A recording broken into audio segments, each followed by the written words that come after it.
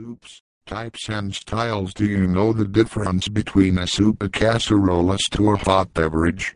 I define soup as a liquid food that has been prepared by boiling a combination of vegetables, meat, fish and seasoning. Soup is most often served as a starter as the first part of dinner, but depending on the type of soup, can also be the focal point of a dinner, being supplemented with bread or toast.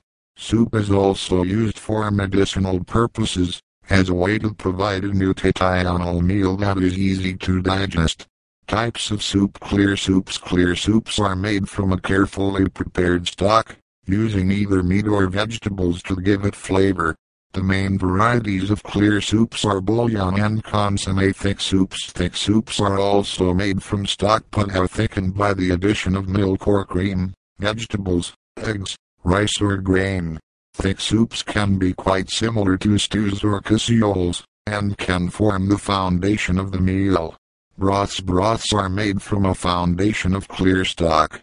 Broths can be a thin soup, but more often they are made as a thick soup by using vegetables, rice or barley, and are served as the substantial portion of a meal. Cream soups. Cream soups, like a creamy potato soup recipe, are smooth, tasty and highly nutritious.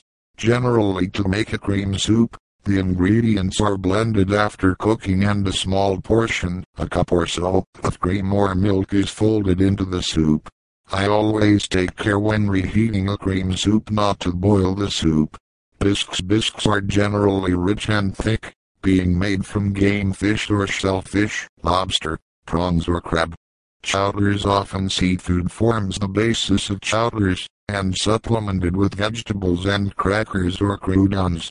Purees. Purees are smooth stews, made by blending the ingredients after the cooking process has finished.